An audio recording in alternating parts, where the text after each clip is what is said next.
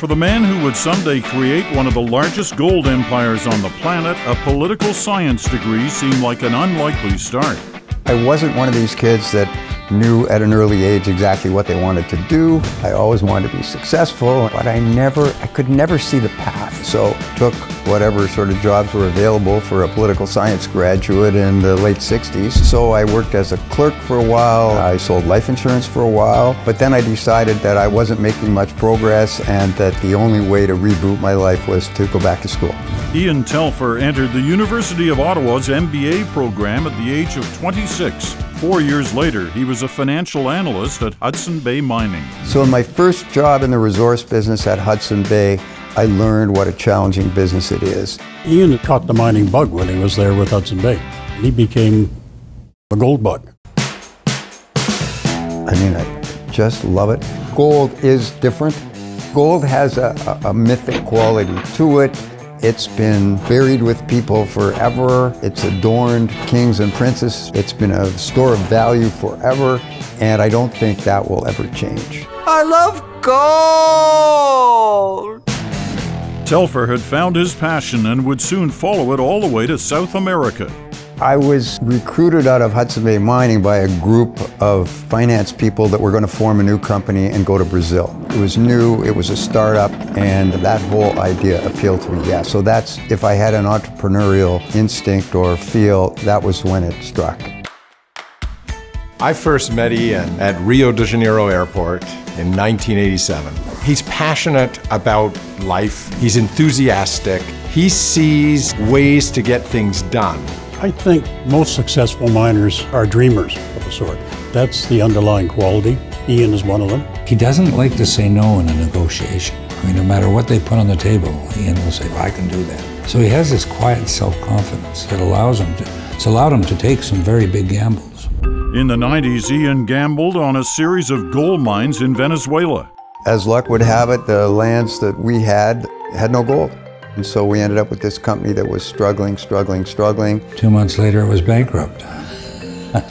That's his only failure. What did I learn from that? First, don't fear failure. It's just part of life, it's part of business, and you can always bounce back. The financial markets love a comeback story. So look forward to your comeback.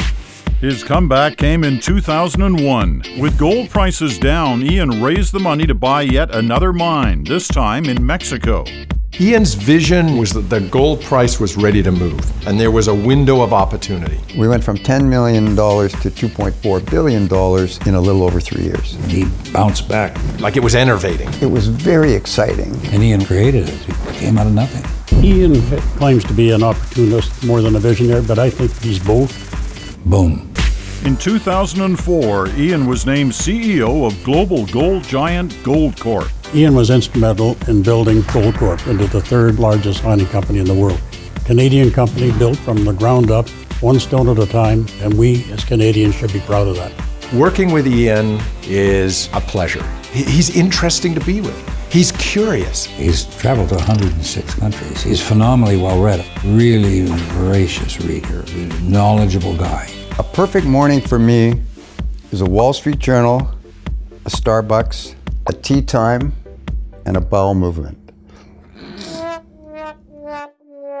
Throughout the years, Ian and his wife Nancy have worked ceaselessly to help shape the city of Vancouver and the country of Canada for future generations. I read somewhere that Goldcorp in the last 5 years, under his influence, gave $140 million away. He's got a great social conscience. Ian is very loyal to people and organizations that helped him get where he is. The University of Ottawa gave him an opportunity to get his MBA. 30 years later, he gives $25 million to the University of Ottawa.